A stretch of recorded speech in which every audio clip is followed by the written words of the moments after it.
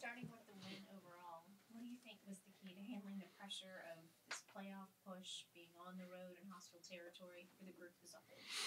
I don't even really think it's pressure. I mean, right now we just got to play and just be free out there. I feel like we play with a lot of confidence and we move the ball. We're just imposing our will and it started on the defensive end.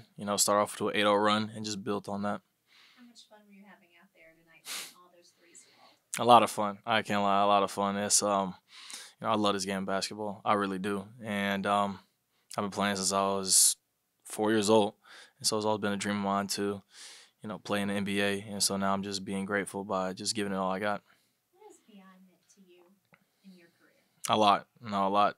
I mean, I've looked up to Bi since I was probably in ninth grade because he was, one of the best players in North Carolina, being where I'm from. And to have him as a teammate and have him as a guy that trusts me, and I look at him as somebody I look up to for working out and all that different stuff. And so is I'm just really grateful to have him as a teammate. And Herb tonight, battling through that nasty blow to the head, playing with one eye. Does that set the tone for the team for the rest of the players? Absolutely. I mean, Herb is going to be Herb, and he's going to do all the necessary little things in order to help us win games. And honestly, like, our offense got started by, Herb's defense, and, that was really important for us. And, he's just going to be himself, and it's just what we need for our team to win. Back-to-back games, BI 30 points, 10 assists. What's it like just seeing the way he's controlling the offense right now? No, he's doing a great job. I mean, he's being that leader, that superstar that he can be. Um, he can appreciate, his shooters for getting him assists and stuff. But I just know he's a great player, and he's definitely showing that right now. And for you, I mean, this past month, you've kind of done everything you talked about, getting those three-pointers up. Just what's been the key for you, just kind of up in that part of your game? Just being aggressive. I really think that's the main thing, and finding open spots. Just changing up the variety of threes, because at the end of the day, I'm not going to get a ton of just catch and shoot naked threes. So being able to go off the move and shoot it, have some off the dribble and shoot the ball, is just ways to make it harder for the defense to stay with me. And after that, those Lakers and Rockets losses, that was a time where things could have gone either way for you guys. What was the key to just making sure y'all went down the right path? Just understanding the urgency, but also not panicking. I think that's the biggest thing. There's a lot of times, adversity will show the character of the team, and we just kept pursuing and kept being us, and we understood it was go time. Which three-pointer number did you know you were hot on? Probably the first one, honestly. Like, I just know, like, in all honesty, what it was. There was a little bit of chirping from the Clippers bench, and it just brought the competitive nature out of me. And so every time I hit a shot, I would just make sure I look over there, let them know I'm still cooking. So. Was chirping at the start of the game 0-0? What was that kind of fired you up?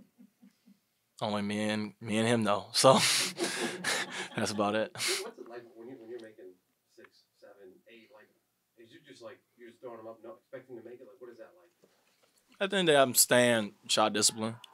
Oh wow, staying shot discipline, and really just just following trusting my work. I know what type of shooter I am, and I know the more I shoot, the more I'm gonna make shots. So really just staying consistent. You're the first Pelican to have 9+ three-pointers in multiple games. Like, what's your mindset going into these games? And, do you know when you're about to just go off? Not exactly. At the end of the day, I'm going to play within the flow of the game because I want to make sure I'm doing whatever my team needs to win. But also knowing, being aggressive and shooting the ball is going to help my team win. So it's definitely a balance. And there's definitely a little bit of chasing, getting up shots and stuff like that. But at the end of the day, I'm never going to try to do too much that'll hurt the team. What's your mindset going into these last couple of games in regular season? Staying aggressive and understanding that we need all these games. This is a really tight Western Conference race, and the best way to not worry about the other teams is win games. That's just bottom line. You guys have won 8 of 9 games against this Clippers team, including that playing game. What is it about this matchup that you guys like that works for you guys? Couldn't really, point it out to you. I would just say we just game plan well and we executed against them. I won't even boil it down to, we like a matchup or anything like that. It's just, we just playing. That's it. Trey, just to follow up on that, the fact is they said that y'all speed gave them problems, especially early in the game. Y'all don't. It doesn't seem like y'all play extraordinarily faster than most teams in the league. Is that something that you felt in the game that y'all were just in the half court and in full court, just much faster, more athletic? Oh, I felt it. I'll tell you that, because the first time out, I came back to the bench and I was like, "Woof, I'm getting a little tired." Like, I knew we were playing at a real fast pace, but really it's based off our defense. Like, when we're getting stops and able to push and run, we're a pretty fast team. We got a lot of young guys, a lot of good athletes, and so that would definitely wear down a team. I know you had that franchise record circled ever since CJ broke it earlier this year. I told him he got it for now, and I should have did it today, but it just gives me another opportunity to do it another time. So. Is it something that you realized through the game that you think like, okay, I need this amount of threes to get like this record? Is it something that you? I didn't even know it was a record for like the whole 9+ threes, and I didn't even know it. But I always wanted to get 10 threes in a game. I had never gotten 10 threes. Probably like the last time I got 10 threes in a game was probably high school in AAU. So when I got to 9, I didn't know I had 9 on the 41 game. I was like, dang, I should have got one more. And so now being able to get 10 is a pretty big accomplishment for me.